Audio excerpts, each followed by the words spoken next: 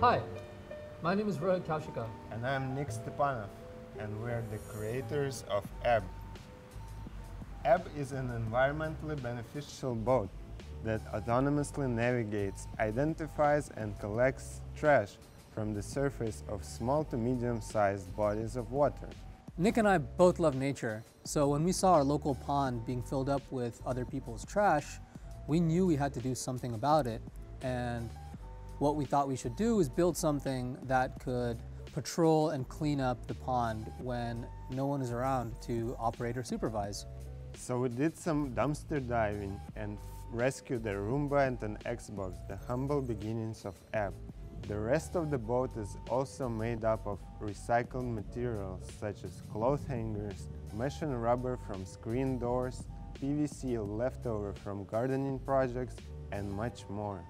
And as much fun as we had piecing this together from recycled materials, we had even more fun working on the software on this beautiful nVidia Jetson TX2 that we have riding on top over here.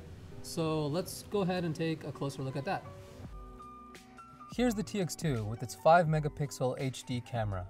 This powerful board enables the computer vision, object detection, and navigation core of the boat. Additionally, we use an Adafruit DC motor hat in the J21 header of the TX2, which supplies 12-volt power to our 4 motors. We also have our HC SR04 sonar modules and an IMU for accelerometer and gyroscopic data connected here. Our ROS pipeline uses and analyzes sensor data, performing transformations relevant to the boat's position and understanding of its environment.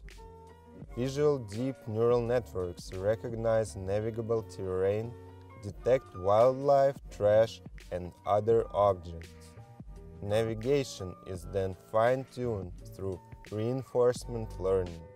While we continue to develop and fine-tune EBB, we're also looking at extending the EBB platform into Flow, which is a fully loaded ocean wayfarer that can synchronize multiple EBB units using an intelligent barge that will allow EBB to grow into modular capabilities such as scientific testing and oil cleanup. So if you like what you see, make sure you vote for us and take a look at our GitHub for an in-depth look at some code and some results. Thanks for watching.